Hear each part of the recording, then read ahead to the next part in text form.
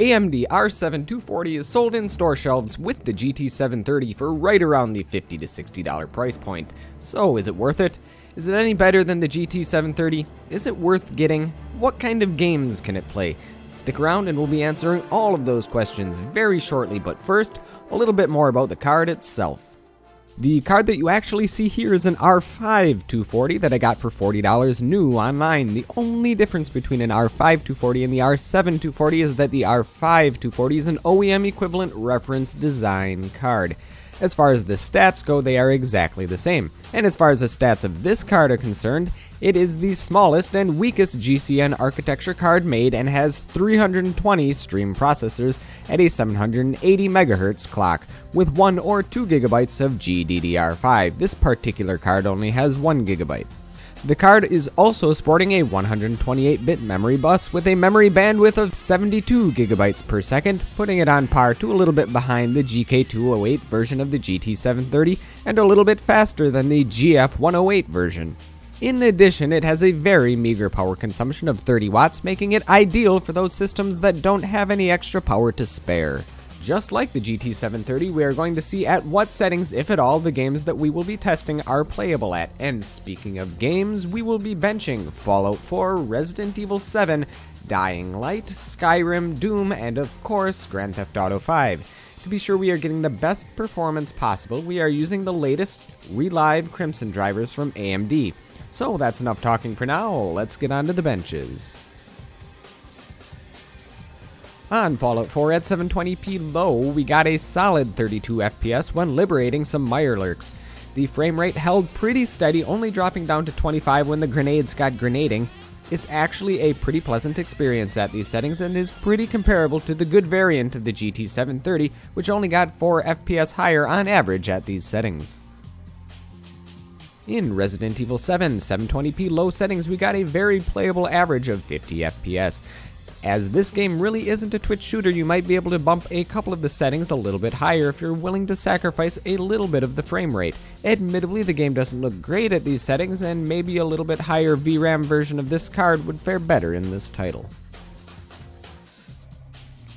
Dying Light is a great, fast-paced zombie survival mixed with a little bit of Mirror's Edge, and as such it likes a fast frame rate. However, this card struggles to keep the frame rate above 30 at 720p low settings, and only managed an average of 28 with it dipping down to 12 FPS during those critical moments. However, in some less demanding areas, the game managed to reach 55 FPS. It may not be a pleasant experience, however the game is still playable on this card. A game that isn't playable, however, is Doom. We dropped the settings to the absolute minimum at 720p with a 50% render scale. The game looks absolutely abysmal and has a frame rate to boot. With it only achieving a 21 FPS average, a 12 FPS minimum, and a 36 FPS max, it isn't really playable. And when the gory gibs got gruesome, the game seemed to chug like a frat boy on a keg, making everything slow down like a painfully pixelized portrayal of the Matrix's bullet time. Although that can be fun in its own right, it's not the best way to play the game. Skyrim did fare a bit better with this card, managing to play it at 1080p medium settings with a nice average of 31. However, this does compare quite unfavorably to the GK208 GT 730, which was able to play the exact same scene at max settings with a slightly higher 33 FPS average. The R7 240 might have an ace up its sleeve though, but we'll get to that in a little bit. But finally, we have GTA 5. At 720p minimum settings, we got a respectable 46 FPS average with it only ever dipping down to 27. And it reached as high as 61. Again, the GDDR5 variant of the GT 730 trounced the R7 240 with an average frame rate of almost double at these settings. Earlier I mentioned that the R7 240 had an ace up its sleeve, and what I was referring to was its ability to pair with an APU in dual graphics, giving the computer essentially crossfire between your onboard APU graphics and your R7 240. And I did just that. I took the R7 240 out of the benchmarking rig and put it in my AMD A8 7670K APU. The APU is a quad-core with only a 3.9 GHz boost clock with 384 stream processors clocked at 757 MHz. The APU is also using 2 GB of shared DDR3 1600 for graphics. It's actually quite interesting to note that the onboard graphics for this CPU are just as powerful, memory withstanding, than the R7 240. This seems all well and good, however, AMD unfortunately stopped supporting dual graphics in their Crimson drivers, meaning I had to find a version of the Catalyst drivers that supported this, while making sure that the drivers weren't too old and out of date. Luckily, after hours of searching, I did manage to find the latest Catalyst drivers they made before switching to Crimson. Anyhow, with that out of the way, I began benchmarking again to see if we would see any improvements in our frame rates.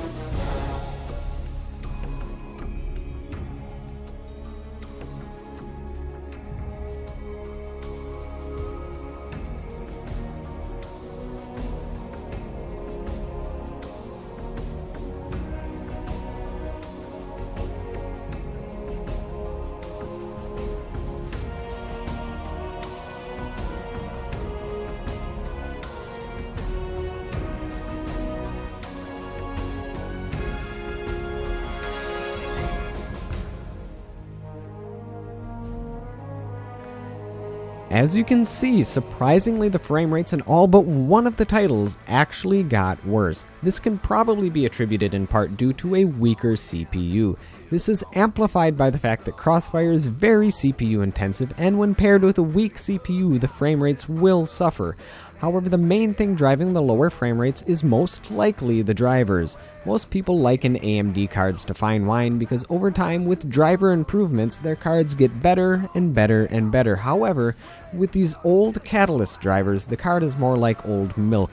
So it just goes to show how important good drivers actually are.